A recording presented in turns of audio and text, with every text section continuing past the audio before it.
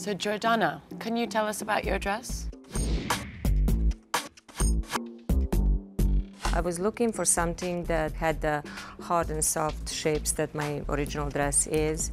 And my original dress I did also in silk organza, and I did texturizing on it. So this is the only fabric that I found that has like the movement, and it looked like silk organza. My favorite thing is the steel wool. The texture looks so divine on the runway.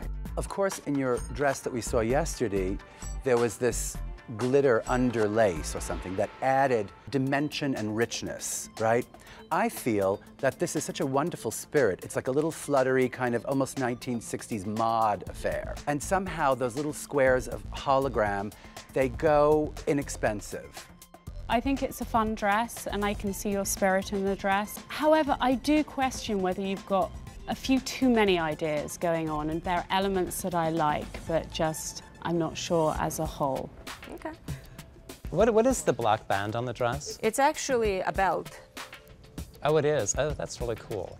I mean, I have to say, I think that if you would have stayed to the silver, the black, the white, the red, and kept it as graphic as the dress wants to read, I think you would have had a real hit on your hands. Thank you.